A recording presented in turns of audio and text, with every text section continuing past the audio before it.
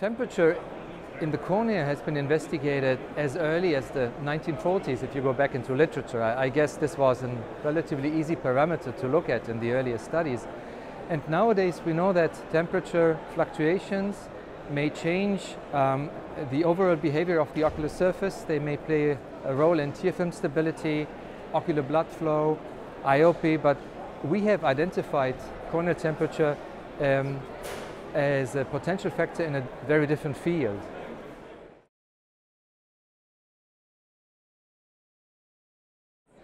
We have been looking for factors regulating the efficacy of CXL for a number of years, and so far we have identified one essential element. The identification was done 5 years ago by my group. It is oxygen.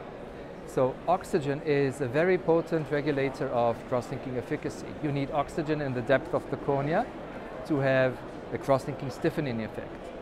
And then about 1.5 years ago I stumbled about an older piece of literature saying that in the physiology of the cornea you can increase oxygen diffusion by lowering corneal temperature, which could potentially mean that if you lower the temperature of the cornea before and during a cross-linking procedure, you might see a better efficacy. And this is what we have done in the lab, and the first results of our experiments are quite encouraging. So we have chilled corneas prior to and during cross-linking, and we had an increased efficacy.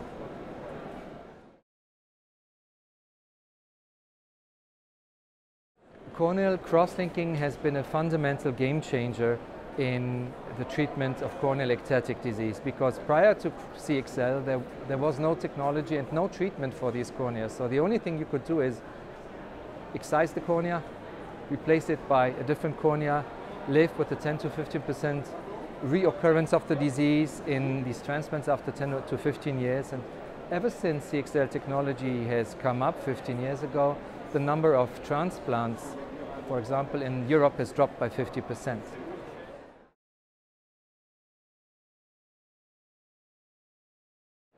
Well, there's lots to do. We, first of all, in the lab will substantiate these first findings by increasing the number of samples we have provided, maybe find a temperature optimum.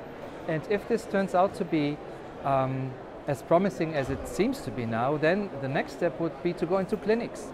If you look at PRK, at refractive laser surgery procedures on the surface, we chill the cornea after the procedure to reduce inflammation. And in the case of cross-linking, we might want to chill the cornea before the procedure in the future.